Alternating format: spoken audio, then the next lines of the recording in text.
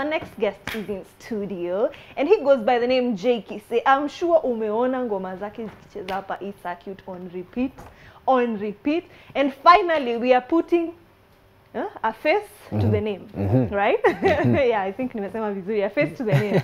Anyway, so he is an ex-member of Everlast crew, so he'll be telling us more about himself, his journey in solo music and tumjue tu, sindio? Anyway, sasa, how are you? I don't know, I think sijui niko na anyway. Sema tu. Niseme tu. Nataka tu kukaribisha hapa. Although hatuna kachai, but naona umejihami. Mnakosea mluya bwana. I know. DJ Nesh, kwani hukusema? Kwani ungempatia ungemwambia by the way hizi ndo requirements. Kila mtu anakujanga na nataka kachai. Nataka kachai. Next time. Mluya anataka jogoo pale na ugali. Haya, okay. Sawa. Ndio nilisema leo tuanzie na bad blood. Leo tunaanza ndio tujapatana before. Anyway. Yes. Introduce tuambie umetoka wapi. Thanks sana. Yo, kwa majina naitwa Kise. I'm a Kenyan Afropop artist. Nimezaliwa Busia, nimelelewa Busia. Nairobi nilikuja na basi. Nairobi. Yeah, na nilistart way back kama dancer. Nilikuwa kwa group inaitwa Everlast. So tukafanya muziki kama 3 hivi, then group ika-separate to some issues, yani tuseme greediness issue and stuff. So group ku break, nikateka break. Serious one. Nikatulia chini ya maji. So hizo challenges za group ku break na vitu zimekuwa zikifanyika ndio zilifanya ni rebrand. Where like staki ku kuna mjua ni vitu zinauma mpaka sometimes Nesha amekuwa kini za group. Za group bado umezibeba mpaka sasa. Kwa nini hizo? Tuambie, share. Yes. Cheki wazi hizo vitu zimefanya nimekuwa nikiavoid Nesh sana. Nesh amenitafuta sana nikuja interview since 2019 mwanzo. Poleni sana, finally imefika bro. Thanks. Thanks. So vitu zilihappen ni hivi manze, watu wengi wanataka kujua. Everlast ili break juu ya greediness. Nikisema greediness ni JEGEDE na kina NAIBOI kuna venye wamekuwa kikula pesa Everlast chini ya maji, like member wengine hawajui. So unapata gudi na leta tuseme familioni yali. But hiyo pesa mtu kama mimi sioni hata bob. Unaona? Na hiyo nisikiza tune peke yake. Na ngoma iko Boomplay, ngoma iko iTunes, ngoma iko Spotify, imedistributiwa kila mahali na ingiza do. But tujui nani amezifikisha huko. Same to the second song. The second song iko Skiza, but mimi hadi voice yangu iko hapo ndani na kila kitu sijui ilifikaje Skiza, sijui nani anaunda hizo do. So hizo ndio vitu nimekuwa like nikiavoid kuongelea, but imefika point niziongelee zinitoke kwa roho, mimi nisonge mbele nikisonga. So yani like nionyesha wase najua mnaniibia, unaona? Najua mnaniibia, mnakula jasho yangu, na feel vibaya. Msaki chukua pesa yangu ando kule mamake shamba share yangu, wakati pia mamangu akiona nimefika Busia anatarajia mwenzako mwenye mamake shamba, kwa sababu koja mwenzako kuna gari, kwani wewe nini na happen? But ni pesa yako msana anatumia ku beta familia yake. So vitu kama hizo zimekuwa zilinifanya nyamaze for a while, yani nitulie, ndio ni rebrand, ndio nianze sasa jania Kise. So hizo ndio vitu zimekuwa. Then 2019 nikaanza brand ya Kise. Na hiyo tukisema huko kama kuna msea anadanganywa na wao Everlast that atio Everlast tuko pamoja apart from kuimba, but tunapatana manzia tupatani, atuongei. Hata kuongea muongei. Atuongei bro. Hakuna yani hata ubeshte. Hizo. Atubongi, kusema kweli atubongi. Okay. Ilikuwa that bad. Kubonga tunabonga ni kubonga mwisho na JEGEDE ni I think imefanya interview fulani nini Standard Media bado haijakuwa aired, but ikakuwa like amepigiwa na producer za tu msana kwa hapa akanicall since 2018 ndio anicall kuniambia nini ati uache kumention jina langu, kutumia jina langu for fame, of which means to me jina yake for fame. Yeye ni famous wapi? Yes he famous. Ni famous wapi? So mimi chenye nadai manzeni share yangu. Mjua nimesacrifice all those 6 years. Tukiunda brand yenye hata kama hatuimbi pamoja, but hiyo hata kama ni Boberi ingekuwa account yako unajua unaingia na umetulia. You umeput in the work. Yes, so unapata wasao ndabusi wanasema tuko pamoja, though hatuimbi pamoja. hiyo ni shit. So mzee wote mwenye akubusia kama support mazee, wewe support ukijua support Kise. Basi hata support Everlast siko pamoja.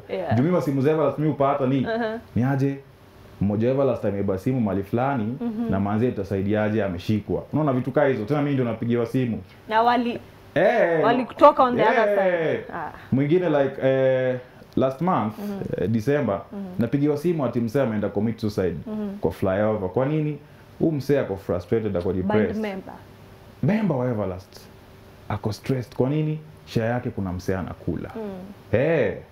So hizo ndo simu mimi upata like kutoka kwa Everlast, of which yenye hata una expect ndio upatangi. Shika leo nimekupatia hiyo share. Tutokana. Msee fulani ameshikwa, msee fulani alikuwa naiba simu, msee fulani anataka kujirusha kwa. So unaona? Hizo vitu yani zinaumiza yani ukisikia yani msee zinaumiza. So from there nikaamua niachana hizo vitu kwanza. Mimi ni focus kwa Kise na nikaanza jani ya Kise. So jani yangu ya Kise pia haijakuwa easy. That's why nimekuwa nikiwa avoid. Like kunapata nimetoa shida imekuwa gani? Ngoma yangu ya kwanza ni distance. Nimeenda still live, nimerecord audio vizuri. The moment nataka ku release audio, nimeambiwa ni aje ngoma ni moto, kuja hapa kuna karatasi. Na nimelipa pesa nikakataa karatasi. Venye nilikataa hiyo shughuli ya karatasi, up to date sina 3 piece yangu kutoka Still Alive. Na nimelipa agreed amount. After audio kwenda kwa video, msee amekuja amenifanyia video. Mimi bro ni aje tafuta pesa fulani mimi nitakusupport. Nikuongezee pesa fulani kufanyia video. Msee amenifanyia video. Mimi nashtukia video yangu kwa YouTube kwa channel yao msee na mimi sija release ngoma yangu. Nikareport ngoma ikatolewa. Ikakuwa beef tena msee ameenda amenishtaki Kilimani police station na staff nafaa kushikwa. So tena mimi na hide. Again. Na project ni ya. Sasa bado na hide. Ilisha hiyo. So after hapo nikafanya ngoma. So nikaenda kufanya ngoma yangu ya pili, of which unajua artist ukitaka kufanya muziki unakaa chini unajiangalia nataka kuportray nini. So mimi nikikam kwa industry I wanted to be a victim of love. Ukisikia ngoma yangu ya distance na ngoma yangu ya swear kuna venye ziko tofauti. Of which ngoma yangu ya pili haiko I swear. Nimerecord ngoma kwa TTB. Nimefika kwa TTB nimempea the agreed amount all 25k yote for an audio. Up to date na ngoja ngoma yangu kutoka kwa TDB na nilikuwa nimeambiwa 2 weeks, in 2 weeks time utapata. Na hii ni mwaka gani? 2021. Na ngoma nilikuwa nafaa kupata around 10th or 20th February. 20th February hapo hivyo 2020.